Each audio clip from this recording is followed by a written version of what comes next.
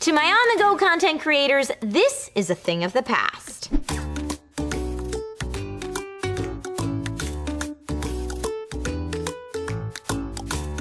Well, that's not happening.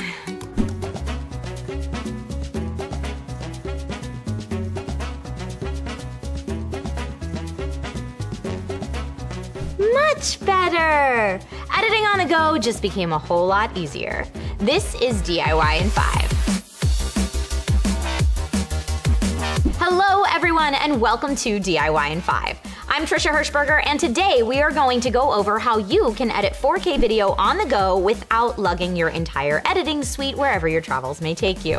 Whether you're a professional editor, budding content creator, or just want to edit that video for grandma's birthday while you're away from home, I'm about to make your life a lot easier. If you find the tips in this video useful, please give it a like and share it with your friends, and then subscribe so you don't miss out on any more tech tips. During CES 2020, Intel showed off a brand new Nook 9 modular computing platform in 2 models, the Extreme and the Pro, codenamed Ghost Canyon and Quartz Canyon respectively. Nook is an acronym for Next Unit of Computing, and the Nook platform packs a ton of power in a very portable package. It's normally targeted at gamers with its scullery and edgy design, but would be great for creators as well. The Nook 9 is a beast of a system that would make an incredible portable 4K content creation machine for a few reasons. 1, it's got tons of connectivity options. 2 Thunderbolt 3 ports, Intel Wi-Fi 6, Bluetooth 5.0, and 2 gigabit LAN ports, 4 USB 3.1 Gen 2 ports, HDMI 2.0, and even a UHS 2 card reader on the Extreme kit. 2. The Nook 9 is the first Intel Nook to support desktop discrete graphics, up to 8 inches long, thanks to a PCIe X16 slot. Third, it's pretty compact, about 9.4 by 8.5 by 3.8 inches, so it can literally fit right in your bag. It's not as small as some previous form factors, but it's not held back by a size constraint either. The Nook 9 walks a fine line between portability and performance.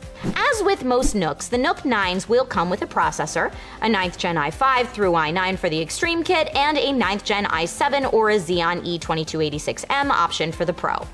And a power supply, but leave the rest of the dirty work to you. You can feel free to choose the Kingston RAM, NVMe SSD storage, and a GPU. Sorry, I must have had something stuck in my throat there. Then you're good to go. Honestly, the customizability and upgradability are some of the best features about the new Nooks. That way, they can keep up with you and the type of content that you create. Pricing will obviously depend on the components that you want in your build. So there we have it. Would you see yourself traveling with a Nook 9 for your on-the-go Adobe Premiere needs?